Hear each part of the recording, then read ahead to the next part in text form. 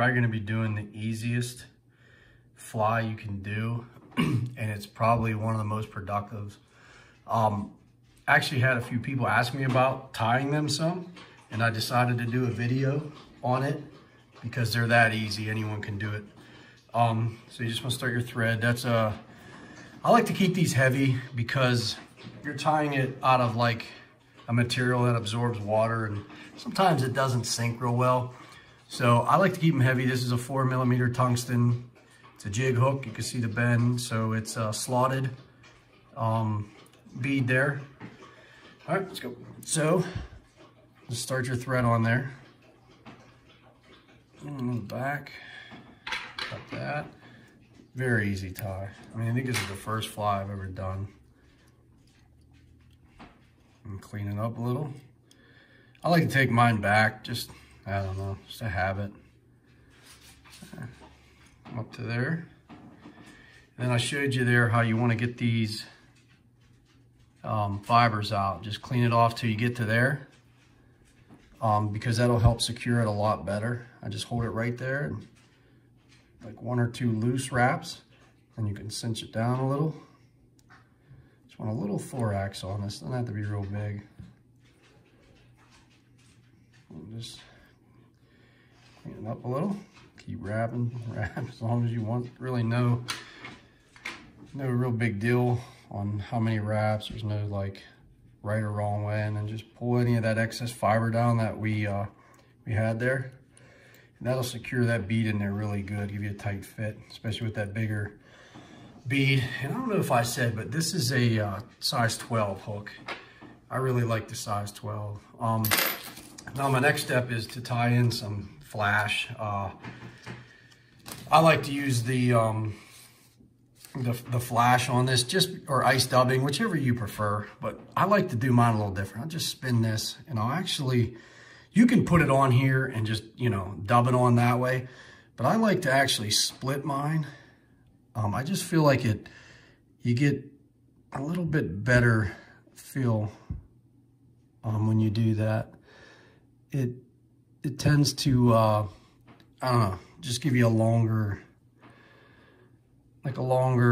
hairs. They just stick back longer, more flash. But I'm really struggling here. There we go, I split it that time. And I don't have it ready, so give me 1 second here. Sorry, I bumped the camera there. All right, we'll resplit that. So basically, I'm just gonna take this out, and you don't need a lot with this one. I would say about like that right there. I mean, I don't use a ton of that stuff. Little goes a long way. You can always add more. It's a pain to take out, so. Now we'll split this again. I don't know why I'm struggling to split that. That's even, I believe that's 140, so, that should split pretty easy, but whatever. All right, so now, just stick that in there where you split it, get it up. And now what you're gonna wanna do is just spread it out a little bit, okay? And then spin your spool there clockwise. Just let it spin a little while. You'll see it start to tighten up a little bit. And it's pretty tight there. You're just securing those fibers is all really. So then just start at the back here. Give it a couple wraps there and hide your yarn as you work forward, and just pull all that dubbing back like this. And just keep around the head tight. And like I said, this is 140, so I can pull it pretty tight. And then you're pretty much done at that point. Just throw a whip finish on it. Can't really get at it, so I'm gonna try this way. It's a 4-turn wrap, like that. A 4-turn whip finish, cut off the excess. And if you've ever used a mop, they get hammered. So you're gonna get a lot of takes on this. So what I do is I actually UV a little bit around the head. It's just as bone dry. You can use anything. I like the bone dry. It's just so much easier to work with. Comes with this little brush I'll show you. and you can just apply just a little bit around that head, right where that thread is. And this stuff is amazing. The Bone Dry is by far my favorite UV. And then you just take your little light here, and I don't know if you can see that. Let's turn that down a little. There, now you can see the actual UV light on it there, curing it.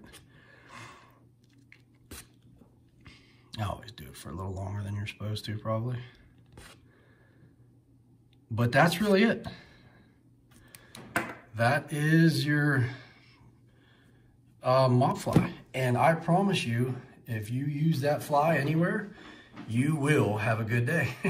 Well, I can't promise that, but it's a fish locator. It's big. It actually, you know, sinks okay, but with a heavy bead, it sinks really well. You don't have to use a 4, you can use whatever.